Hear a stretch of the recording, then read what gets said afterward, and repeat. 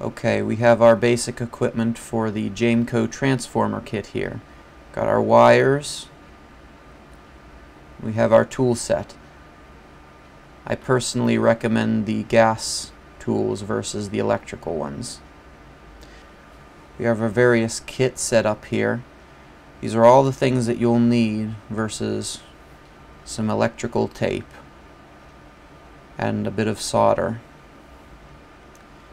Now we're going to be using 3 different wires here. 2 of them will be a different gauge. We've got our ferrite core in this box. Now in order to use this, first thing you're going to need to do is to strip the wire's end. The enamel needs to be taken off.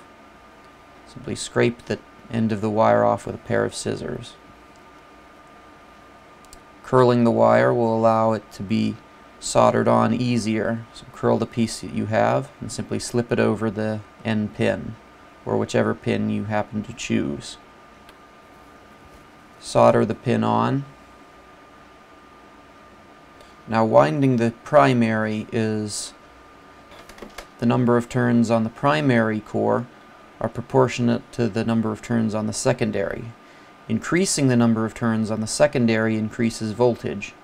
Decreasing them increases ampage in proportion to the primary core.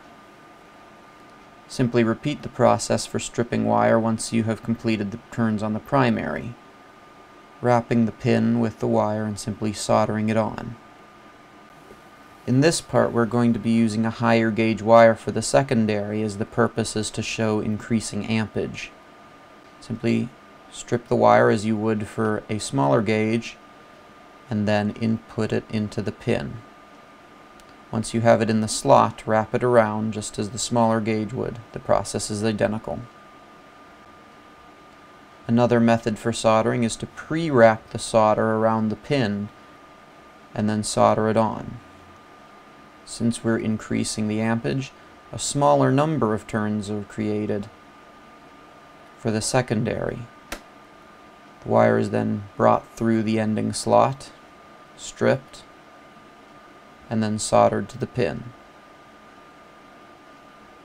This process can be repeated any number of times for the number of transformer cores you will need. After this, simply insert the ferrite core. This allows for a more even distribution of the magnetic field. Wrap that with electrical tape to keep it in place, and there's the finished product.